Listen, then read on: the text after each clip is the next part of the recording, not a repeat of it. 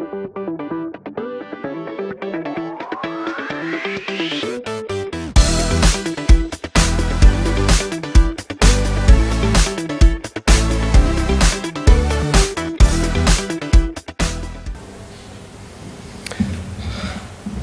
good afternoon, everyone. Thank you for being here.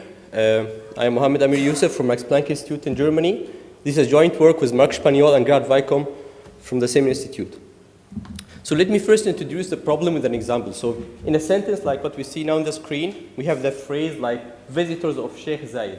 I mean, the noun Sheikh Zayed, the name Sheikh Zayed can refer to multiple entities. For example, it can refer to the former president of the United Arab Emirates, it can be the city in Egypt, or can be the famous mosque in Abu Dhabi. So the problem of named entity disambiguation is basically finding the correct mapping or the entity that was intended by the writer of this sentence. Why this is important? Because NED is very essential for many IR tasks like relation extraction. And this is the main component that's used to enrich knowledge bases, and they are the main asset behind like Apple Siri and Google Voice Assist, for example. It also gives us better analytics because we have now like statistics about entities, not about names. So if an entity can be mentioned different names, we will be able to produce analytics using the entity itself. Furthermore, the existing NED systems, I mean, this is not a novel problem, of course. It has been discussed in the literature for decades. But the existing systems are all geared for English, and we'll see what are the missing components for Arabic. And Arabic content, as of course it's relevant for this workshop, it's very growing recently. And the Arabic Wikipedia is way smaller than the English one. And most of the NED systems are based on the Arabic Wikipedia. So we adopted AIDA system. AIDA is an open source NED framework produced in-house in Max Planck Institute as well. And we adopted the system to accommodate the Arabic text. This is why the name AIDArabic comes from. So let's first have a look at AIDA quickly. So how it works, we cast the NED problem into a graph problem where we have two types of nodes. The first type is the mention nodes, like the names of the entities. So here we have the document with names, appearance of entities. And for each one, we have handful in the best cases, but usually hundreds of thousands of candidate entities for very ambiguous names.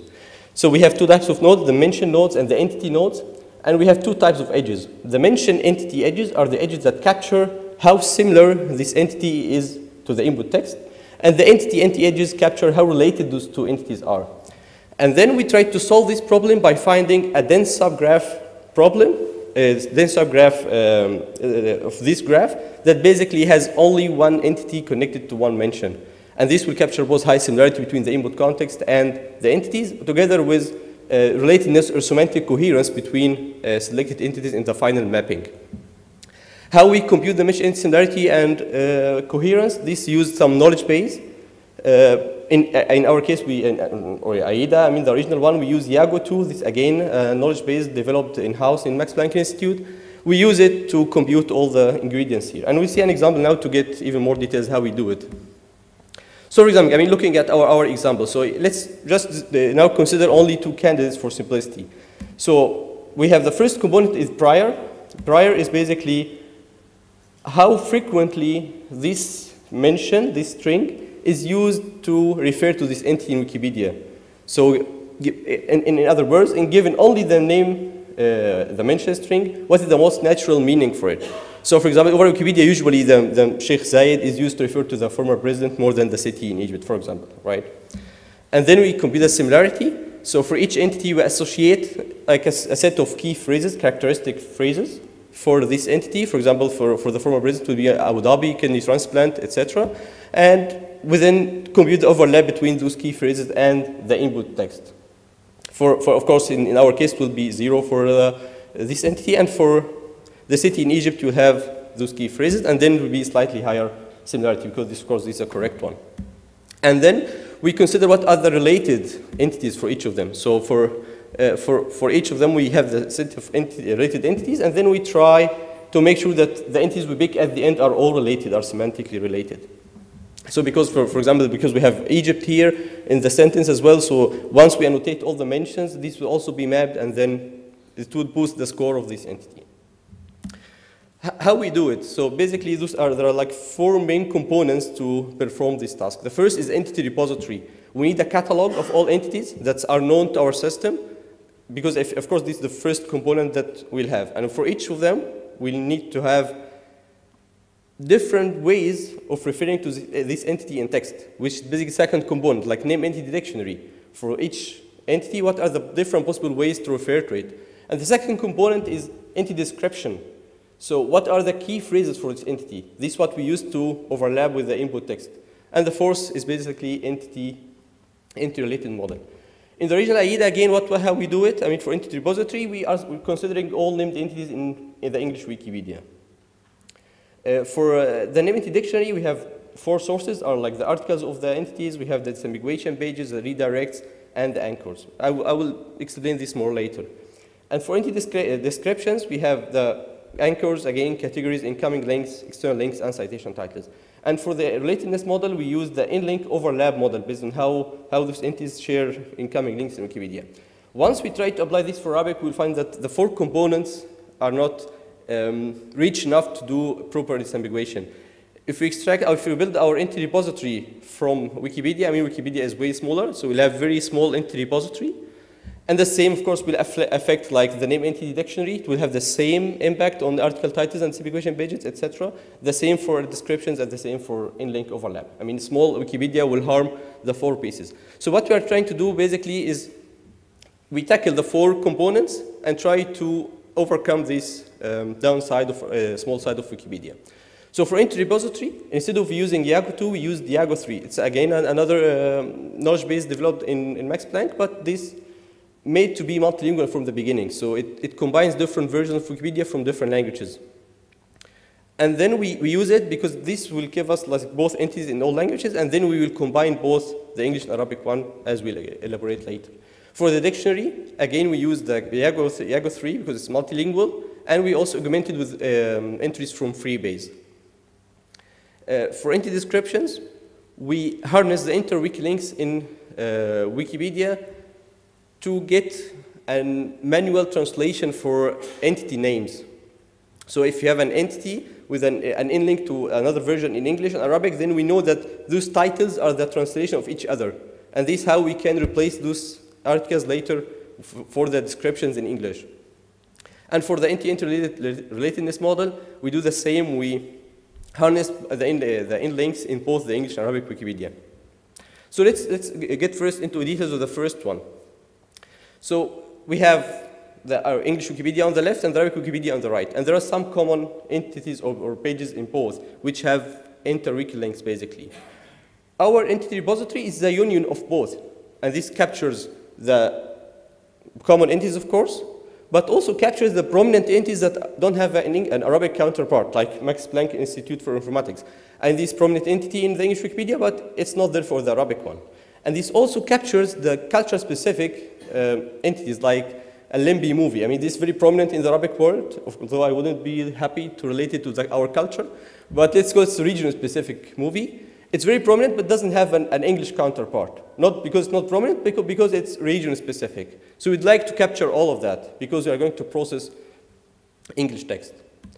For name entity dictionary, as we said, I mean, we use the page titles, like, I mean, this is, I mean, those are in red. We also used redirects, like here, like targeted laws is redirecting to laws. We use both as possible different names for the same entity. And we also use the anchors. So al-fasila wardiyya, this is an anchor. So we get the entity it links to, and then we add this entry into our dictionary.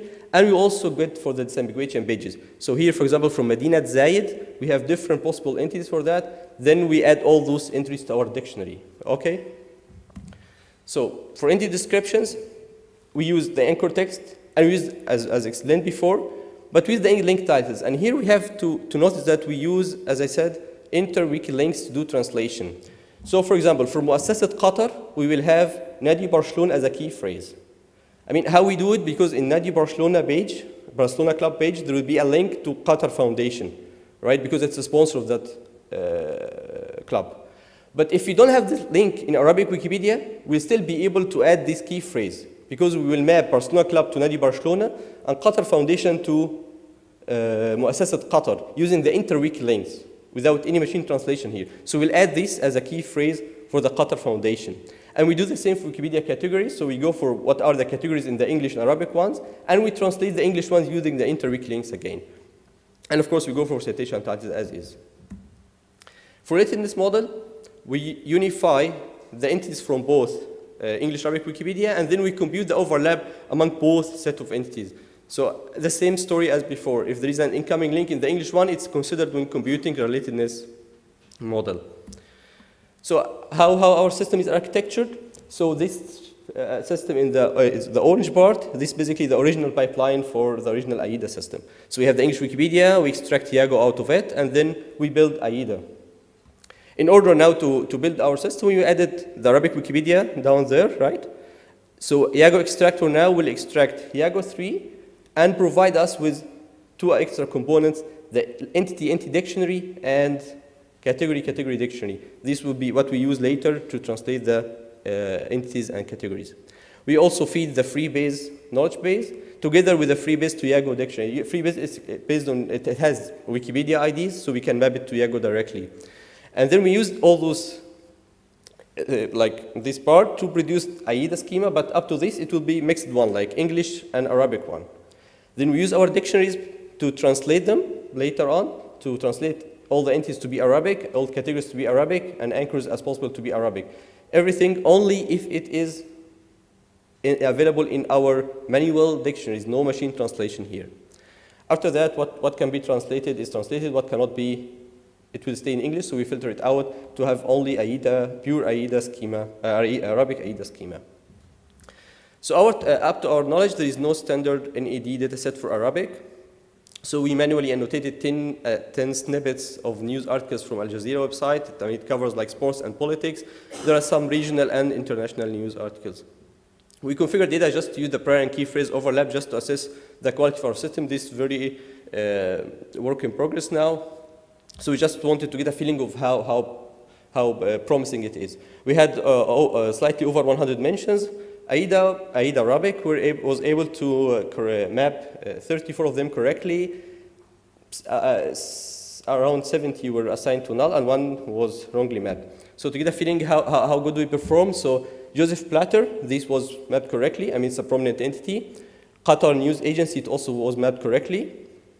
Abu Zabal, which is very region-specific entity, was also mapped correctly. So indeed, our entity repository covers what we wanted to have.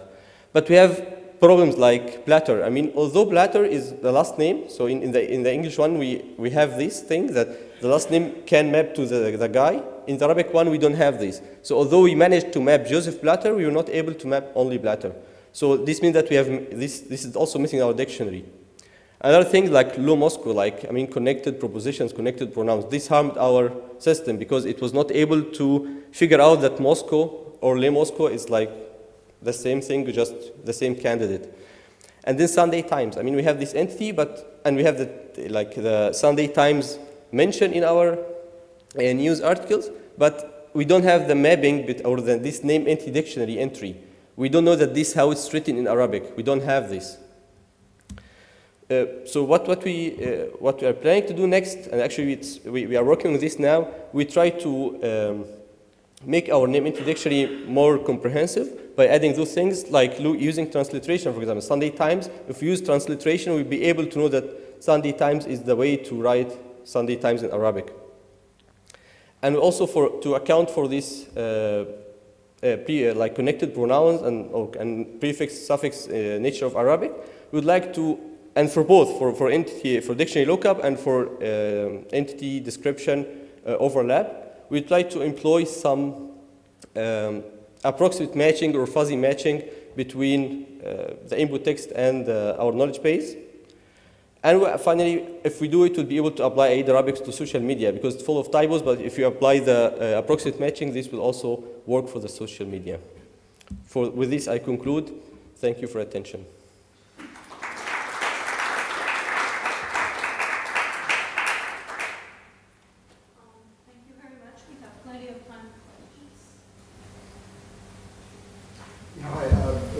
Surprising to see the Moscow example because I've been assuming all along that you have done some kind of tokenization. So the obvious answer is why not just run one of the tools that does segmentation or like the Linear, for example, pre-process the data and then do all of the work that you did on top. That's a very valid point, and indeed I should have done that. You're right. But I mean, the byproduct of this had to be able to apply it for social media as well. I mean, this would work for formal text, but any like.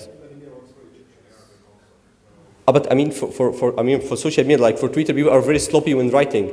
So I don't trust those tools that I mean, they don't work anyway for English, right? I mean, typos and everything. So all like linguistically, people don't use the proper sentences, no grammar rules. So yeah, we can spend some time to use this stuff, but we had this social media like target in our minds, so we wanted to move forward to that. But this is a very valid point, of course. Yeah, of course, this is a very valid point. I totally agree. So social media is not such a big deal. Okay. I'll tell you why. So there are certain things you can do. I mean, you've done some work on the key of social media as a surface level, and then most of the effects that happen on the level of verbs and so forth. There, generally, I mean, nouns stay intact.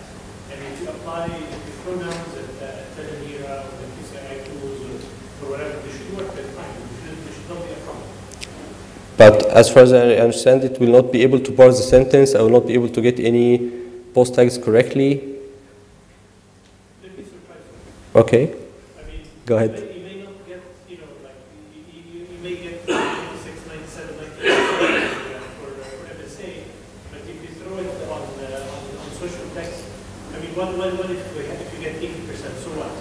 80% is still so much better than getting 0.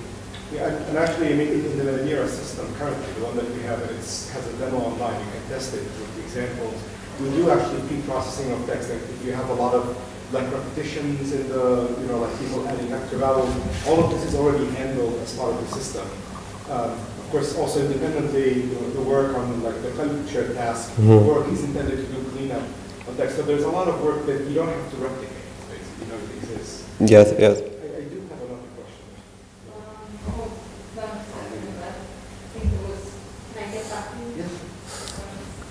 So, I mean, there are always new name entities popping up, right? So there is something in some new region, in some village, it was not mentioned before, and so on. So to what extent or how would your system deal with new entities? Do we have to put them first into the dictionary that they can be recognized, or to what extent do you rely on structural information? You know, I can identify this is a location, this is a village, or this is a person's name, just from the structural information.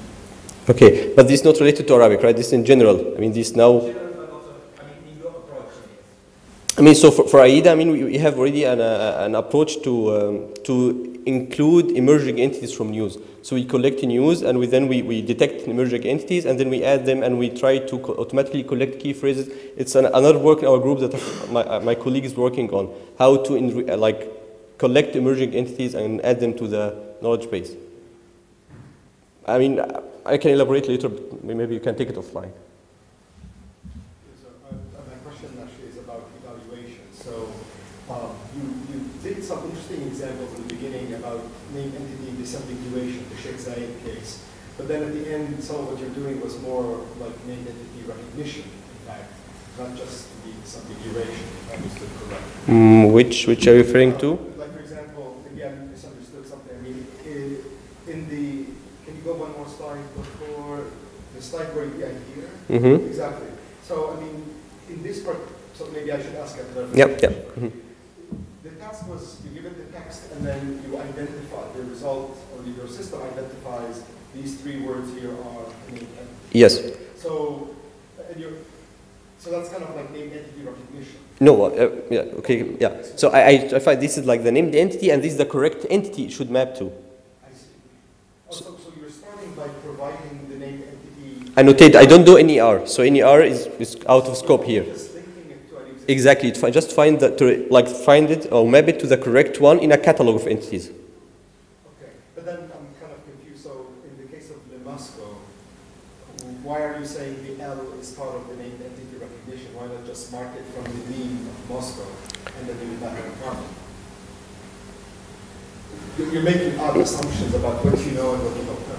Yeah, that's a valid point, right? But I mean, the point is we use the tokenizer that tokenizes on the white spaces. So this is one token for us. I mean, this work is I mean, it's like, okay. So we are working with this. for social media and to be multilingual as well. I mean, the ultimate goal of this is to have like language agnostic NAD system. So regardless from the input language, we try to do NAD. So this is why we try to stay away from using any language specific tokenization or parsing or anything. So this is like the ultimate goal. So this is why for this, I mean, the tokenization we use white space tokenizer. Of course, for Arabic it would have made more sense, I agree with you, to use more Arabic specific NER system that will, or tokenization system that will separate the L and Moscow, and then we'll be able to get it right, yeah. I mean, if you're really insisting on using something language agnostic, use something like a professor, for example, and you go out and learn all that in clinics for you. Okay, so I'm not aware of this, so can you give me more details later? Professor then will give you magical chocolates. Yeah. Not match everything else. So I just have a follow-up on the last week, but I had the same concern. Even though you're trying to find linking correctly, but it's still different from the motivation. You selected random 103 named entities. I would be more interested to see select 103 mentions for the same entity, and this is how we can correctly evaluate this, the system. Maybe you're picking 103 only linking to only one thing. Yeah, but this is not the way our NAD works. I mean, it's like NAD evaluation is standard. I mean, you have there's standard way to evaluate NAD systems, right? There are like O'Connell data and everything. So you have data, you have mentions, and the correct entity. And this is like the way NAD is evaluated. It's like not something I came up with. This how NAD is. I mean, this would be another metric, of course, but this is not the one that's used in NAD. I mean, you are referring to how easy the data set is, basically. I mean, I mean, how ambiguous the mentions are. I mean, how you evaluate the data set. Exactly. So yeah. This system how it could really make this ambiguation between the entities, because maybe these 103 mentions they don't have except only one meaning. One meaning. Yeah, exactly. So this how ambiguous the data set is. But this is not how we evaluate it, right? So you evaluate it, this is the way to evaluate any NAD system. I mean, how easy this, maybe, I mean, that set is just, I told you, I mean, there is no standard NAD data set available. So this, we had to manually annotate this ourselves. I mean, we, as I told you, this now ongoing work, I mean, we are working on this. We try to build more systematic data sets to extract from Wikipedia or to use parallel corpora from English. So we have other approaches in mind to build some data set for evaluation, but no, I mean, it's still work in progress, basically. More questions? If not, I think we're at the end of the session. Thank you very much. Thank you.